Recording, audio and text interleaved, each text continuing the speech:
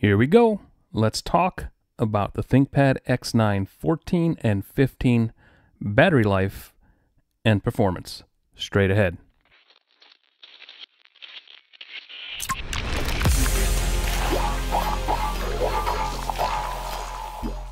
Hey guys, it's Alex from Techaeris, and I'm back with, I think, my last video on the ThinkPad X9 series of laptops.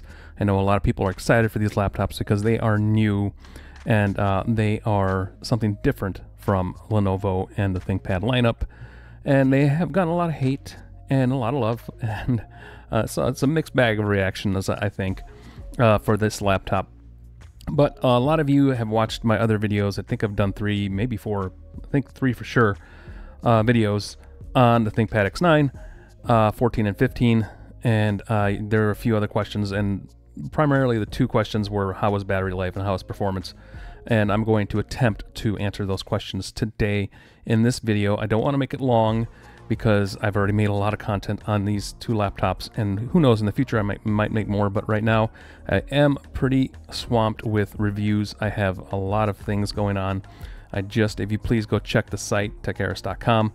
I've done a couple of TV reviews and a soundbar review and several other reviews, and I have more TV reviews coming, as well as some more laptop reviews, some monitor reviews, and I just actually posted my OnePlus 13R review. So a lot of reviews I'm writing, so I've been a little bit behind on videos, so apologies for that. But trying to do both of these jobs at the same time does get to be a chore. So let's get into the battery and performance experience that I had with both of these laptops, the ThinkPad X9 14 and the ThinkPad X9 15. And what I'm going to do is I'm going to roll the videos that I already took, and just kind of roll that in the background and just kind of talk over that as far as my experience goes. So let's get into it.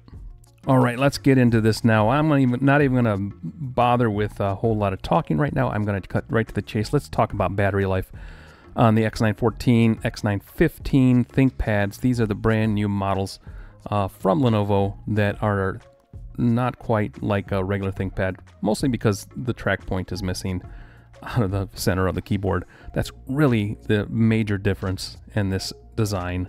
But they are different configurations. I believe the ThinkPad X9 14 I had is the Ultra 5, and the ThinkPad 15 I have is the Ultra 7.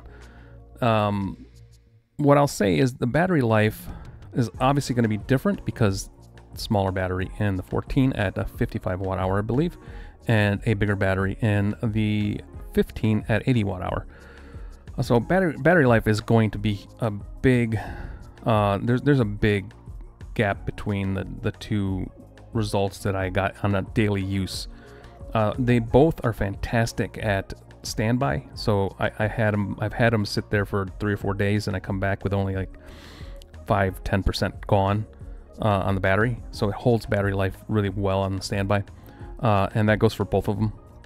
What I found interesting though is on the X9 14, a little bit different experience than from the ThinkPad X1 Carbon Gen 13, which is also a 14-inch Aura Edition laptop, but that one that I used before, that one had the Core Ultra 7, not the Core Ultra 5.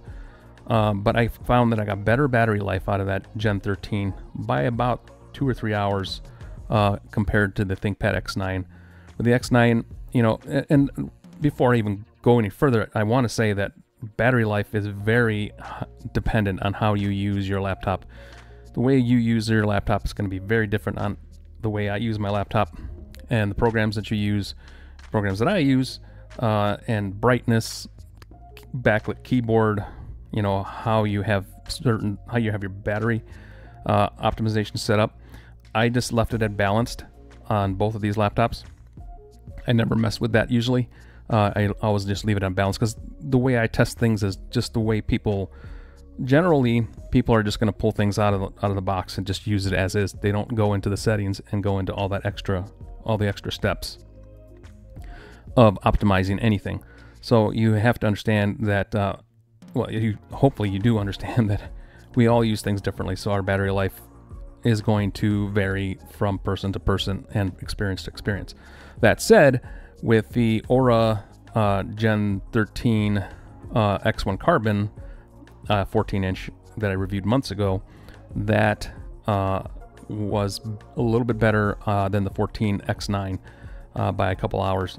So I was able to get 13 to 14 hours out of the X9 14. And that is general use. That is just using browsing, email, Word docs, and Excel. Just your basic kind of usage, you know. Social media, a lot of YouTube. My back end of my website, WordPress, constant use of that. I work everything in dark mode. I hardly ever use light mode, so everything's in dark mode.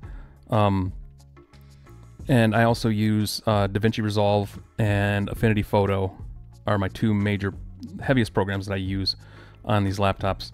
Also use KCM and Upscale and a few other programs that I use every once in a while that are in there. Also several different browsers. So that is kind of my use case, and I was able to get 13 to 14 hours, you know, on average for the X9 14.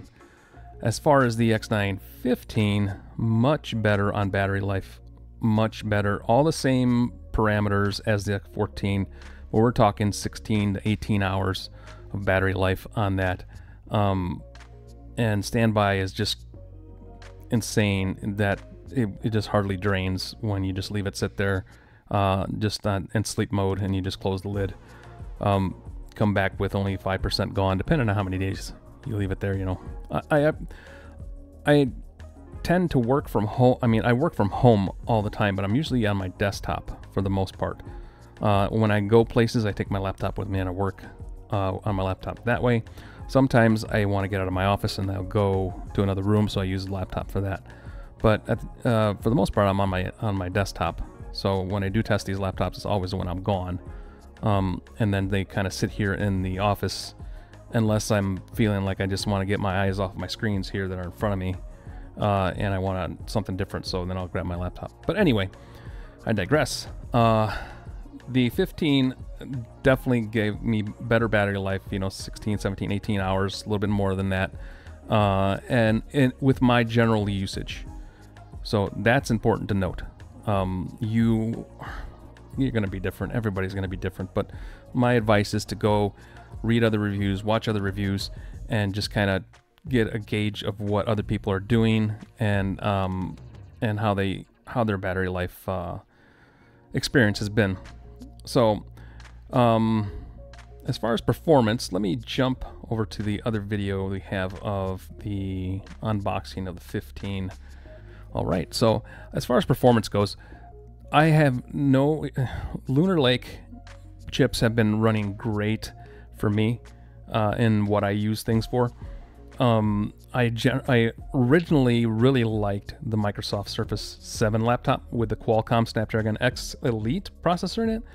I thought that did really well on performance, and it did really well on battery life especially.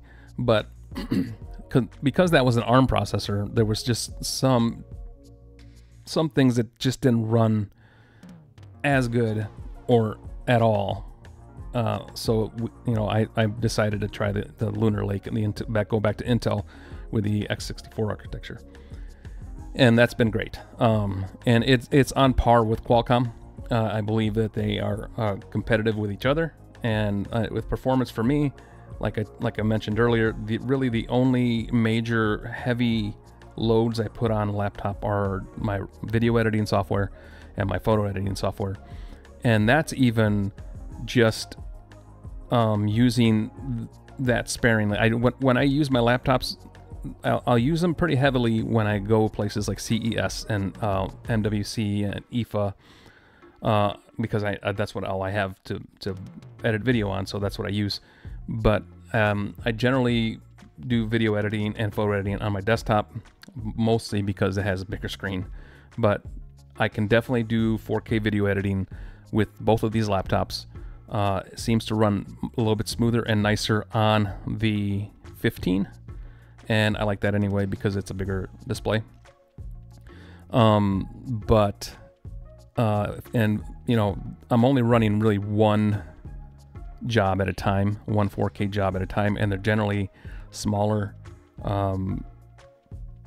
edits. I don't do as many edits because when I'm using them, when I'm on the run, I'm trying to do things quickly as possible. When I'm at home and I'm editing on my desktop, I can take a little more time and put more in the timeline than I would with a laptop. But that said, I can edit 4K video with this, with the machine not skipping a beat. The fans do come on, and they are audible. On the 15 is a little bit louder than the 14 as far as the fans go. But they are noticeable. The fans are noticeable when they do kick on, but for the most part, this machine's dead quiet, and there's really nothing to worry about as far as noise goes, unless you're running something heavy.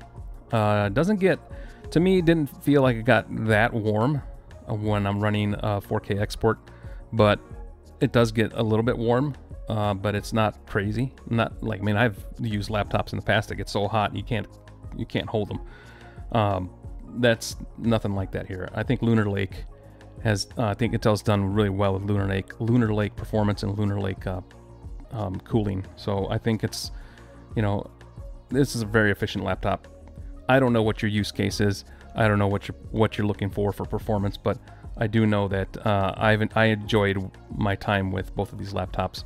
The 15 is my favorite because battery life is better and the screen is bigger. The screen does have that bezel around it. We talked about that in earlier videos, but that doesn't bother me any. The 14 does have the edge-to-edge glass, which is really nice looking and looks a little bit better than the 15's bezel, but I'm willing to sacrifice that for a bigger display and just a better battery life especially. So that's it. That's really it. I know there's probably a whole lot more questions out there. I've been really busy trying to get things done. So again, I apologize to you guys for not getting to this video quicker. I wish I could have, but just been very busy. Thanks for your patience. If you have any more questions, I will try to answer them in the comments. Feel free to ask them. In the meantime, head over to MeWe.com, and if you're not a MeWe but if you don't have a MeWe account, it's a social network out there that's a little bit different than your Twitters and your X's and your Instagrams and Facebooks and Blue Skies and everything.